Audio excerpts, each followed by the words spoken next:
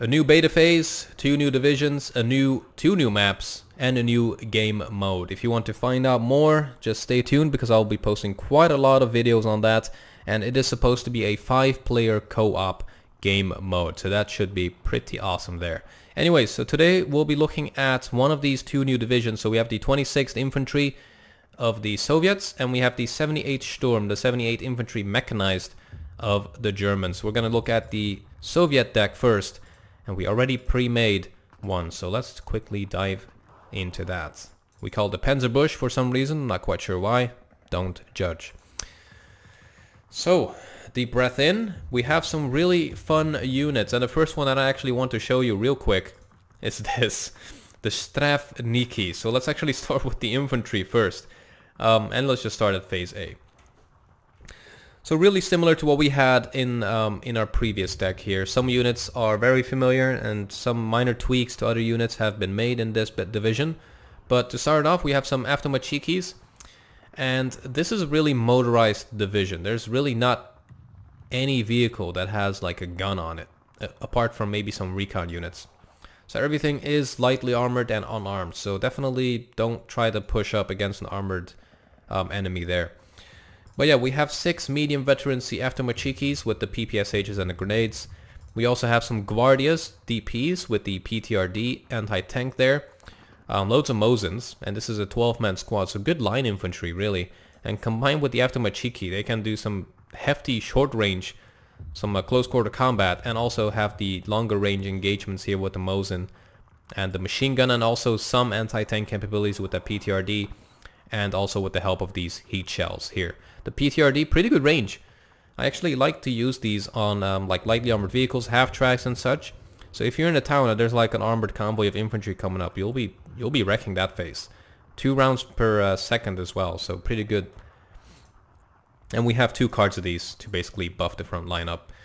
And to help out with some more anti-infantry capabilities, we have these Sapperies here. They have these TNTs, TNT on them. They also have the machine guns and the regular loadout with the SVD-40s and the PPSHs there.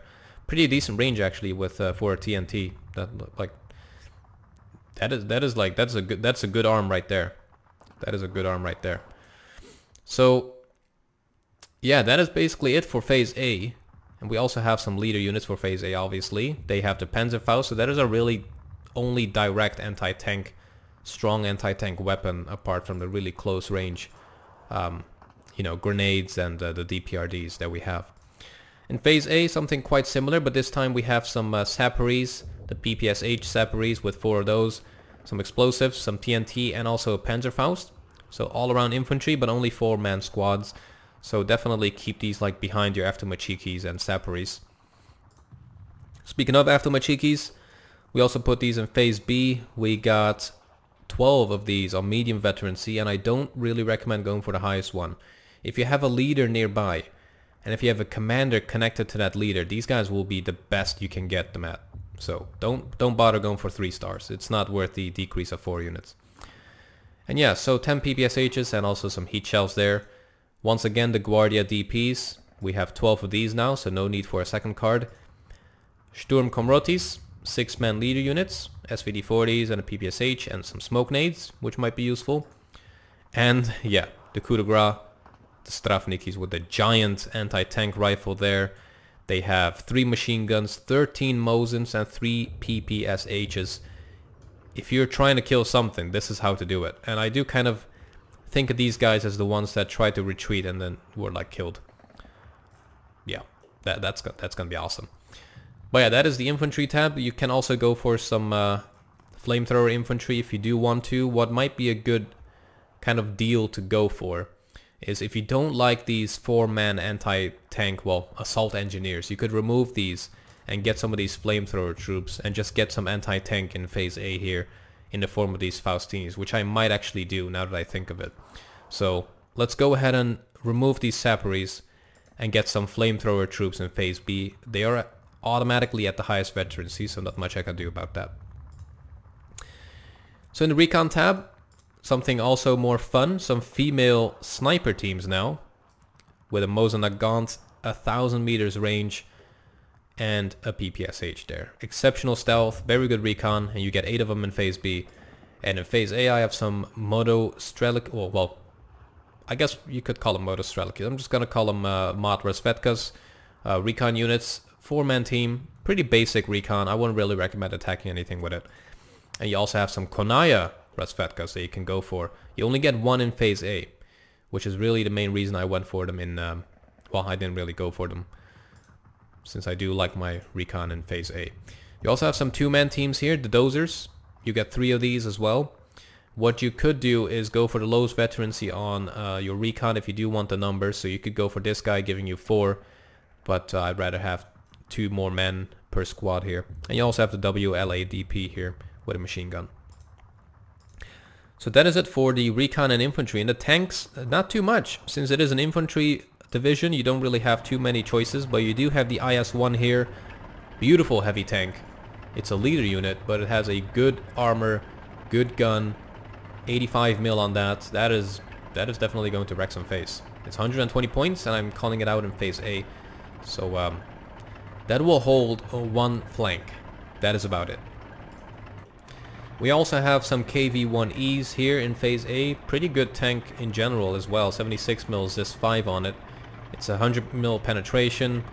Not great against you know, what the Germans can throw at you, but it's all around good tank. So I would really recommend just ambushing with these, or just trying to engage units at close range, or at least closer range. In the Phase B we have the KV-1S Moorbotes, lighter tanks, but if you go for Phase A you only get 2, and since we already have the KV-1Es here, there's no real need really. So we have some more in Phase B to buff up the front line, not to really attack with. And we also have the KV-85 heavy tank in Phase B on medium veterancy, and that actually has some really nice values there. And if you do want some heavy T-34Es, you could go for these. They're basically better armor T-34s or extra armor. As you can see on the front armor there. The rest is pretty much the same. But yeah. And if you want to adjust this deck, feel free. The code is in the description, so go check it out. Alright, so in the support tab we have our commander on a Dushka, so that is our only fire support that we get with infantry, funny enough.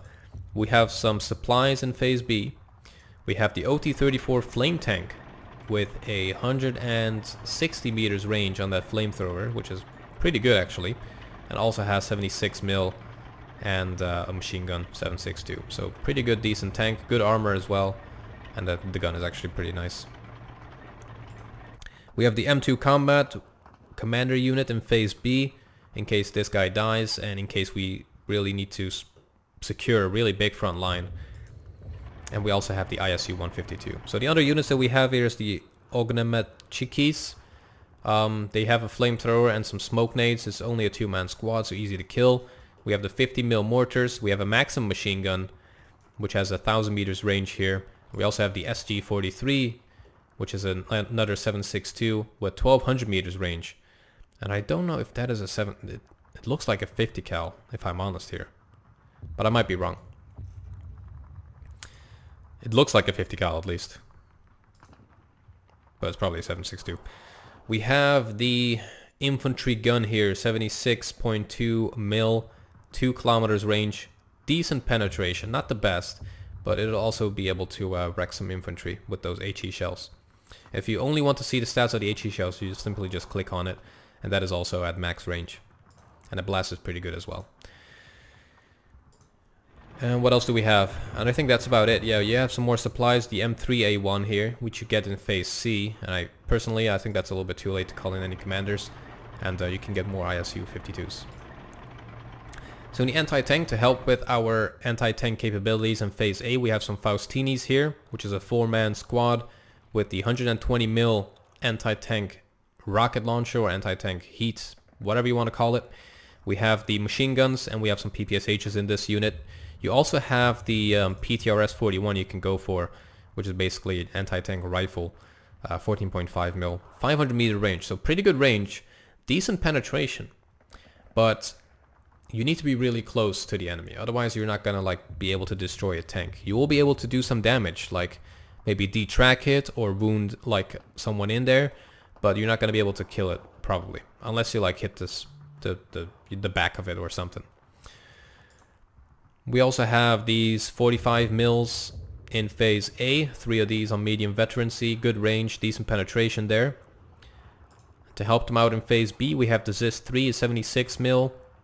The range, it doesn't say. Okay, 2 kilometers there.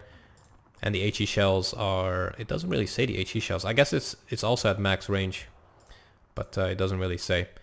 But yeah, really good penetration. 105 on those, and APCRs have 135 mil penetration. And we also have some tank destroyers, Su-85, really nice penetration values on everything, and also has HE shells on that. 180 mil. That is pretty damn good. Yeah, medium veterancy, put a leader near it, and also a commander connected to that leader, and yeah, you got that. In the AA tab, we have some Maxim AA, 4 of these, and I'm kind of not building up on this because I try to rely on my planes for, you know, anti-air capabilities, and otherwise it just uses so many points, and I kind of spent everything on infantry there. So 4 of these in phase A, and all the way in phase C we have some of these ZSUs. And you can also go for some Dushkas, 10 points, 50 cal AA pieces, really short range though. Or you can go for ZSU M15s in phase B, but you only get 1. 2 if you go for the lowest veterancy. But yeah, these are pretty sick. They have a 37 mil autocannon and 2 50 cals. So that should do quite a bit of damage. In the artillery tab, kind of spoiled myself a little bit. So we have some Su-76s in phase B, nothing in phase A. Absolutely nothing in phase A. I could go for these in phase A on the lowest veterancy, giving me 3 of these. Or I could remove these and get some mortars in phase A, which gives me 3 of these as well. 120 mil mortars. So the blast is 5,800 on those and 4,000 on these. So that is 9 rate of fire. This is 14 rate of fire. So these guys will do more damage on infantry most likely. Yeah, let's actually compare these two and see which one would be better. So the damage on the 120 mils is 6 compared to 5. The suppressive damage is higher, the blast is higher, the range is 6k, which is more than enough, and the rate of fire is much higher as well, and traverse speed is actually better. So the only reason I don't like mortars is they are easy to kill and they're slow. They're really slow. So if I get these guys in phase A, I get 2 of them. If I get these guys in phase A, I get 3 of them. I could also get the 82 mils, which gives me 4. But then again, they're infantry units and just, you know, more stuff to micro. But since these do look better, I'm kind of banking towards using mortars in phase A actually. Let's do that and see how that goes. In the coup de grace here, we have the BM-31-12 Andrushas with the 300 mil HE shells. That is going to be sick. It carries 12 of them. Look at that blast. I've never seen that big of a number in this entire game. 611 suppressive damage, 15 damage in general, 4,550 meters range, which is more than enough. Yeah, this is gonna be sick. 3 rounds per minute though. I don't know if that is actually the case, if it only fires 3 per minute, or if that is, you know, including the reload time it takes or something. We also have some big boys here, self-propelled howitzer type of, no, it's not howitzer, self-propelled artillery, 280 mils. Probably pretty sick. Best used against, you know, to counter RT. But you can also go for something lighter, which is the 203 mil, and you get 4 of these compared to 2 of these. I just need to test them out. What you could also do is get 1 of them in phase B, but yeah. The models probably need to change because the 280 mil, the gun doesn't look different, although the back does. But I don't know if that's there to stay.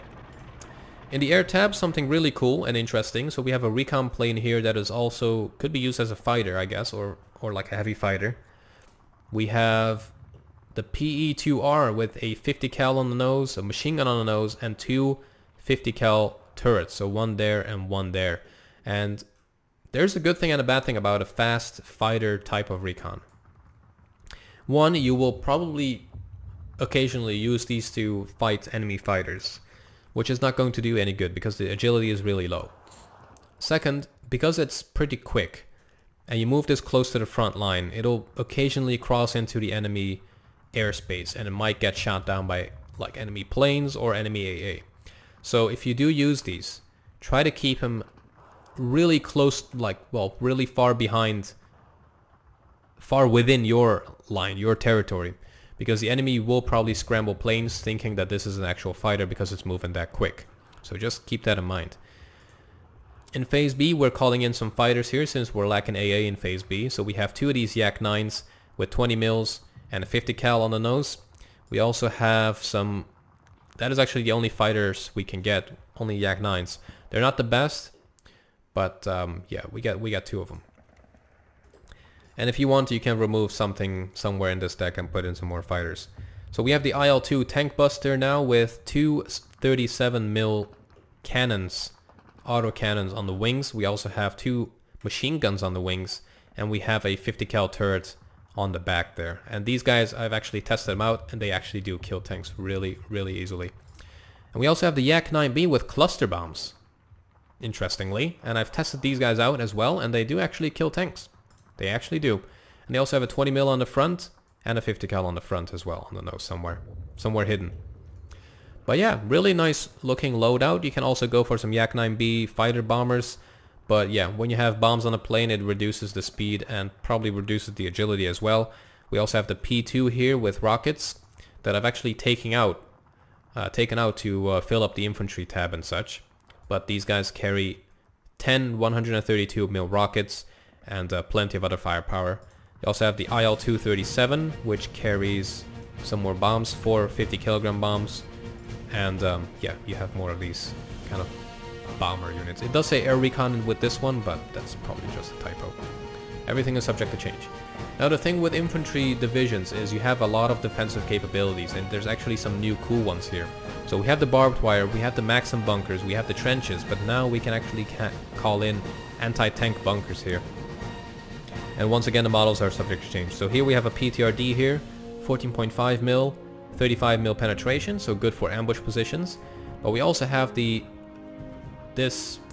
says 45 mil here, but 50 mil there. We have a PAC 38 with 2 kilometers range and 100 mil penetration. So that should actually be really powerful to use. And we only have 1 of these, sadly.